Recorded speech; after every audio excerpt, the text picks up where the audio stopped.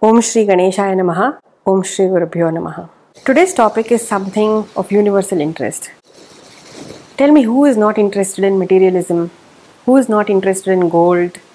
Who is not interested in money, wealth, abundance and prosperity?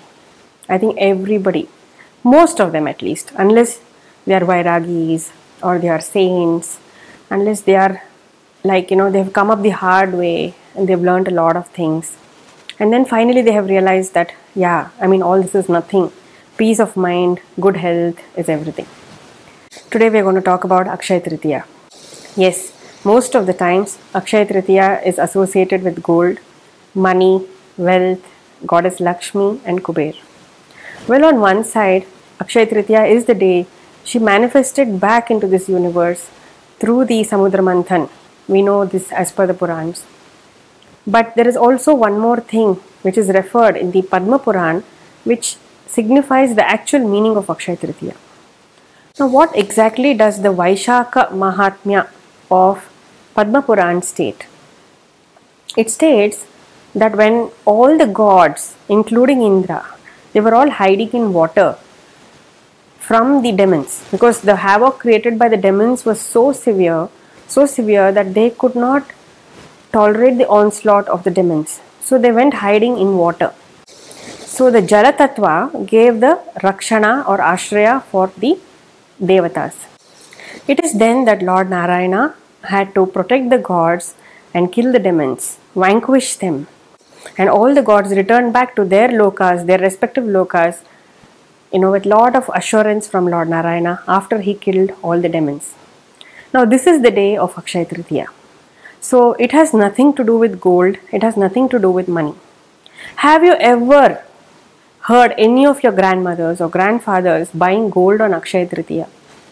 Have you heard them highlight the fact that, oh, today is Akshaya Tritiya, do a special puja for Lakshmi only today, go and buy gold, buy good jewelry, buy stuff for home? No, I don't think any of the grandmothers have ever done anything like that. Because there was nothing like that. There was no Rishi Sanskar instilled which directly connected the Akshaya Tritiya with gold or money. It is all the marketing tricks of all the jewelers. It could be also people who are interested in all this. They're trying to encourage them to promote buying gold, sari, jewelry and lot of things like that. There's nothing like that. See, prosperity is not a one-day activity. On Akshaya Tritiya, worshipping Lakshmi is good, but I am saying that worship Lakshmi every day. If prosperity is your goal, worship her every day, na? Why is it that you want to do it only on Akshaya Tritiya? At least don't forget on Akshaya Tritiya. I understand, maybe, okay, still it has some sense, you worship her on this particular day, but why do you have to pay money and buy gold on this day? You should buy jewelry when you feel like buying, when you feel like wearing. So it should not be like you're buying jewelry just for the sake of buying. See, Akshaya Tritiya itself is that. It falls on Vaishaka Masa Tritiya, Shukla Paksha. So why this is happening? Because the great Lord Narayana himself protected the other gods like Indra, Varuna, all of them were there. All Agni, Vayu, all the gods were there. They were all troubled by the demons. He protected them. They went back to their respective abodes and started doing their jobs. So, this is the significance of this day. There's nothing else to this. And I don't even see any Sanskaric reference of any of our forefathers doing anything like this on this particular day. Now I'll tell you what is it that you need to do on this particular day. See, if it's an Akshaya Tritiya day, Akshaya means what? Something that's perennially flowing. It doesn't dry up. It's a well which does not dry. It is a pot which is never empty. Now that is the significance of Akshaya Tritiya. So on this day, what is it that you need to do? You need to have perennial blessings.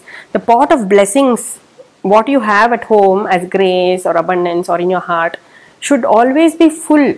It should never go empty. See, that is the whole significance of Akshaya Tritiya. So on this particular day, what you actually need to do is invoke the blessings of your forefathers or Pitru Devatas, of all the Rishi Munis, of all the elders in the family. Get the good wishes of youngsters and your peers. That is, and donate to the deprived. Now that is a punya karya. So Akshaya Tritiya is a day where you do the punya karya. You go to temples, you donate money there. If they have a donation box or a hundi, just put money inside that. Give for Annadan. It's very, very auspicious to do Annadan on Akshaya Tritiya. Now these are the things, if you trace back what your ancestors have done, you will understand that on an Akshaya Tritiya probably they fed a Brahmin priest or a small boy, or probably they gave a bhiksha to somebody who is deprived. You see, these are the kind of things you need to do, because that gives you punya, and punya goes on increasing multifold. See, that is the whole point, right? So finally, in your hard days or challenging days, what is it that is protecting you or that is going to protect you? It is the blessings of the unseen hand. It is your punya which is going to support you. So please don't mistake Akshaya Tritiya to be anything to do with gold. You have gold jewelry, you want to wear, you wear. See what is happening right now. A lot of people call me saying they have financial constraints, they are in debts, they are in lot of financial commitments.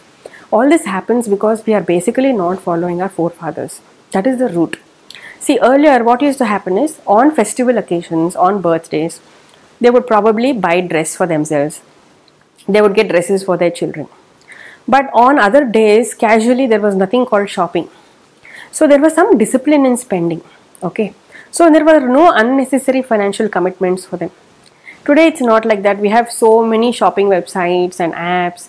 So what do? The moment we are bored, we just keep browsing and just checking, oh, what is there, and then, oh, I like this dress and I want to buy it.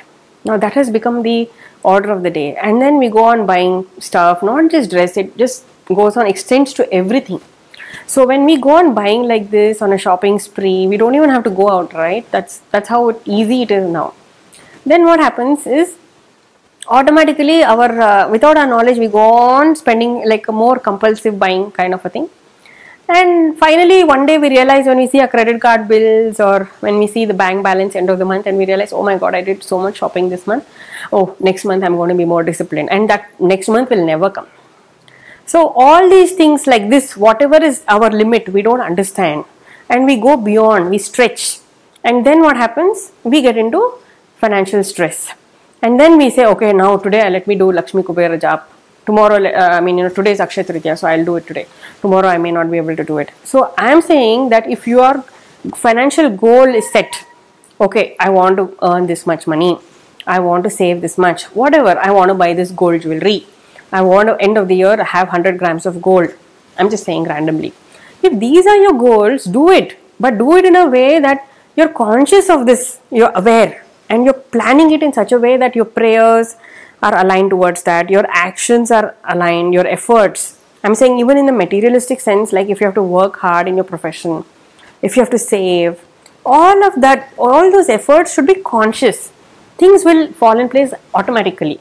It should not be like just on one Akshaya Tritiya day, I'm going to go buy gold and keep it inside.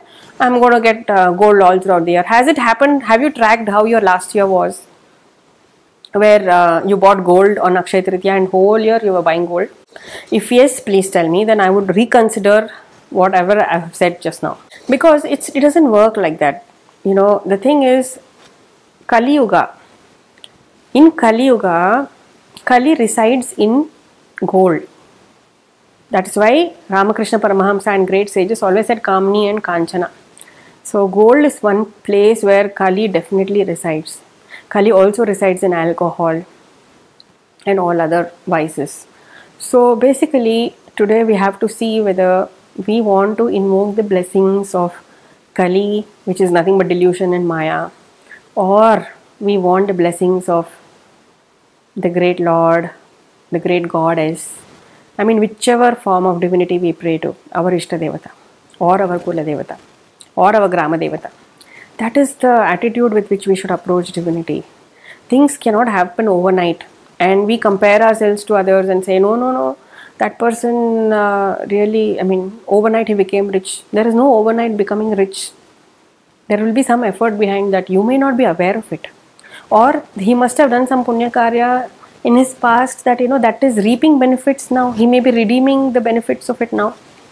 Because you don't know your own past, how will you know somebody else's past? Think about it. This Akshaya Tritiya, please make a conscious effort to do good things like Dan. I mentioned about Annadan. Vastradan, Vidyadan. One more thing you could do is also, if you have a guru and you can go and take his blessings on this particular day, please do that.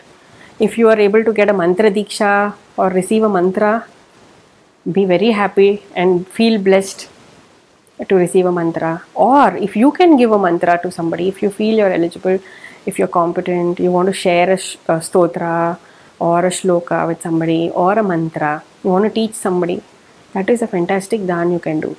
You should do all of these, not anything else. Akshaya Tritiya is the great day where Lakshmi manifested again from the Samudra Manthan. That is fine, she manifested. Make her manifest in your life. Invoke her blessings. The more you give, the more you receive, is what my Guru always tells. So just give more, give love, give with all your heart, and count on your blessings. Seek the blessings of elders, and whether they are alive or they're dead, that doesn't really matter, because if they are alive also they will wish you well because they are elders, and if they are no more, again they are devatas, so you can always seek their blessings, Ashirvad. That is the best thing to do on Akshaya Tritiya. It doesn't cost you money. It will give you immense peace and satisfaction. It will also fill you with a lot of confidence. You'll be so filled with confidence and peace that, that is when you'll start thinking clearly. How can I earn money if my goal is money? How can I save if my goal is to save? How can I buy jewelry if my goal is to buy gold? It's just not about you have excess money anyway, it's just sitting in the bank or in the locker. Let me go and exchange that with some gold. I mean, you can do that, but you can do it on any day. You don't even have to do it on Akshaya Tritiya. Why do you want to bring Kali home on Akshaya Tritiya? This is my question to you today. I hope you enjoyed watching this video. I wish you all the best and happy Akshaya Tritiya. Namaste.